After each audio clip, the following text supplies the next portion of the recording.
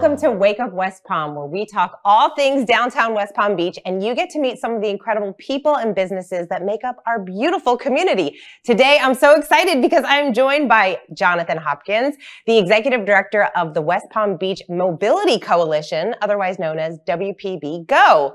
Jonathan, thank you so much for being here. It's great to be here, Kate. I'm so excited. So for those people that don't know, what is WPBGo?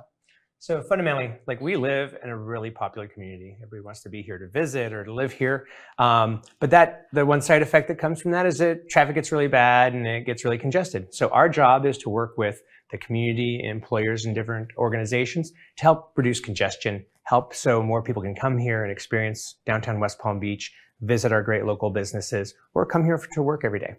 Awesome. Well, I'm so excited to dig into all this. But before we do, let's hear a little bit about your background. What got you into this? Why are you excited to really be on this mission? So, notwithstanding about 10 years I spent in the Army, long before that, when I was about 5 years old, I wanted to be, have 10 kids, marry the girl across the street, and be a city bus driver. 10 kids? 10 kids. And I would need the city bus just to transport them. So I like nice round numbers, apparently. And so that most of that dream is not come true. You had a dream of using public transportation when you were a little kid. Yeah, my mom took me on the bus to go everywhere because she didn't drive. And so when I grew up, like, little kids, little boys especially, like, love big machines, right? And so the bus was the biggest machine in my life. I was like, oh, not only do it's better than a car, because instead of just like driving one family around, I get to take care of everybody's family. And that it was really probably representative of the communal nature of good public transit or good transportation options, that stood, like, all the other two dreams in that have all fallen away. I never married the girl across the street. I'm well short of 10 kids, but I'm still working in transportation, get to ride the bus all the time. Oh my gosh, I love it. That's so awesome. How beautiful is that? So tell us a little bit about your background and some of the places that you've worked and some of the places that you've seen. Yeah. You've seen a lot of different cities using different transportations. Yeah, for sure. You know, after I grew up in the Pacific Northwest, I went off in the Army for about 10 years. So I've been a bunch of different places in the world. After that, I worked at Uber, which did obviously ride sharing, was, kind of broke ground on that. No, but some people might have heard of it. Also worked at Lime, which had bike share, scooter share, and even car share for a time. And it remains the leading company in that space of scooter share and bike share. I led an organization like WPBGo in Seattle, the second largest of its type in the country, to help reduce the same challenges we have here. Popular place, a bunch of people trying to be there, but then how do you fit everybody? Yeah. And then last couple of years, I spent at Brightline rolling out their first last mile mobility system and helping this beautiful, fast, high-speed train integrate into the local context so more people could access it. So, really all these jobs have been about finding new ways or improving old ways or for people to have access to the things they want and the things they love. Yeah. Okay. Well, you're obviously the right man for this job. Hopefully. And so what are some of the challenges that you're seeing? What are people coming to you with? And what are really some of the initiatives that you're working on now? So the initiatives that we're working on now mostly relate to working mostly with employers to help their employees, because you change one employee's behavior to take less parking space or less driving, and they do that 200 and some times a year. So we're mostly working with employers to help shift behavior where we can, so more people can fit. When you drive in a car, you take up a lot of space. If you bike or ride a bus, you take up very little.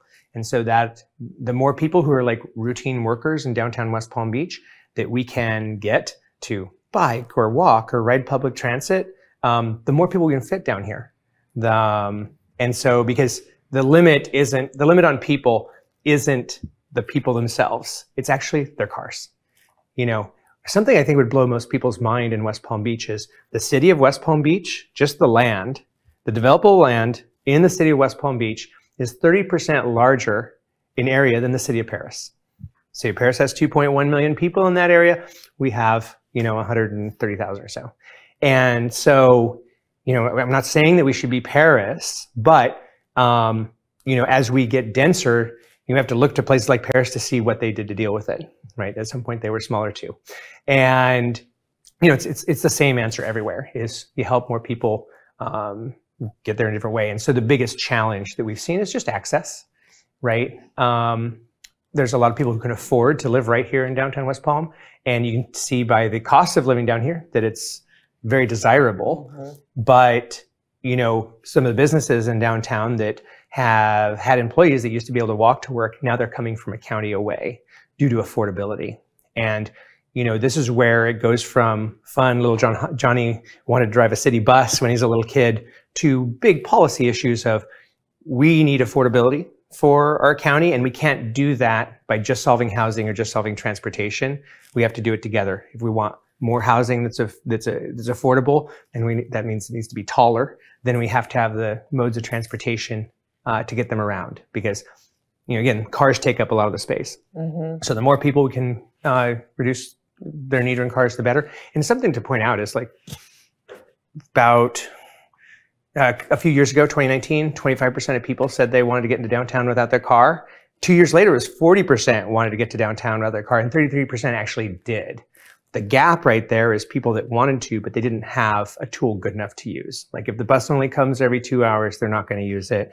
But if there's a light rail train that came every 7 minutes, you know, all those people are spending $20 to $70 on a Brightline ticket.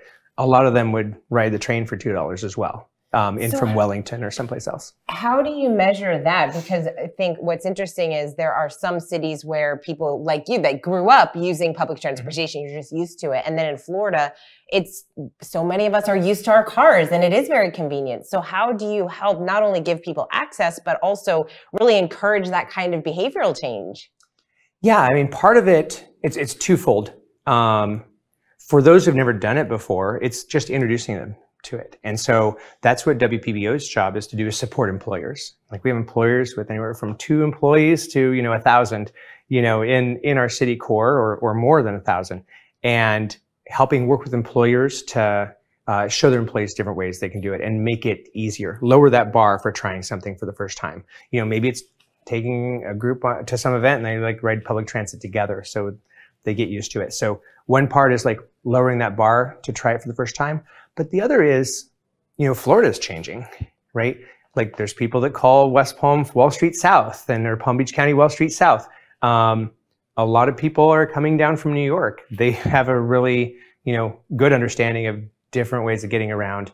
And people from out of state are twice as likely to be interested in riding public transit or different things like that than people who already lived here, because they've been exposed to it. Right. That makes so much sense. So it's just education. Yeah. Yes. Education, and then the experience. That's what I love about what you're able to do. So you talked a little bit about helping with transportation, and then also working with people on housing and some other initiatives in the city. So you work very closely, obviously, with the Downtown Development Authority. So talk about your partnership with them and what that looks like. So WPBGo, or the Mobility Coalition, was really founded by the DDA, the Chamber of the Palm Beaches, and some other community interested, and the city and TPA were involved, and some other community interested businesses that include Related, Nora, One Parking is on our, in our group, where they're all folks like, hey, we're really popular. Now we have to deal with the impacts of that. Like, just imagine you're a business, just one business, and you're super popular. Like, you're a nightclub and there's a huge line out the door. You have to figure out, like, do we expand our nightclub? Do we come up with another location, or a restaurant? Same thing.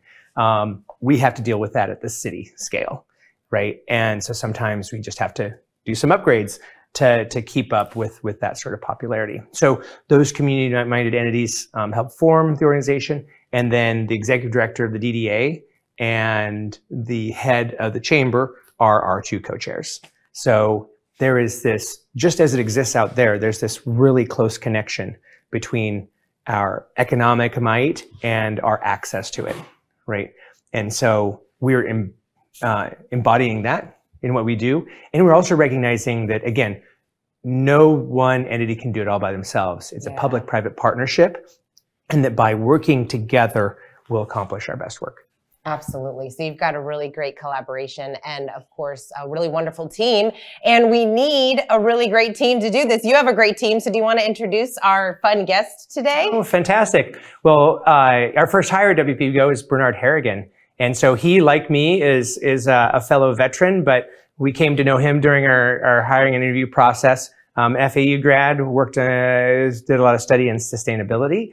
And Bernard, welcome aboard. Welcome, Bernard. Thank you thank you both for your service. I appreciate that. We all do.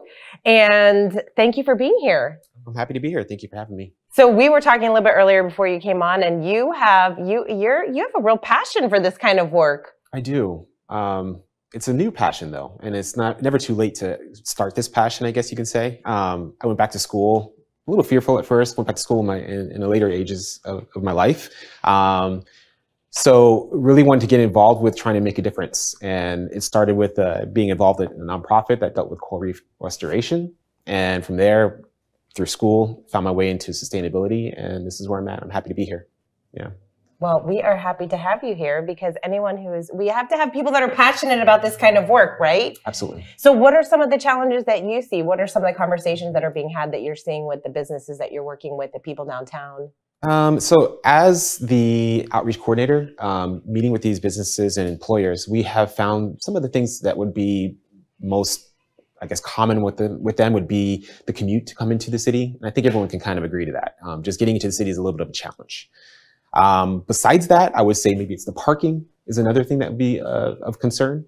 The city is growing and places to actually place your vehicles is becoming a little less apparent, or at least you think that it's less apparent, which is a thing.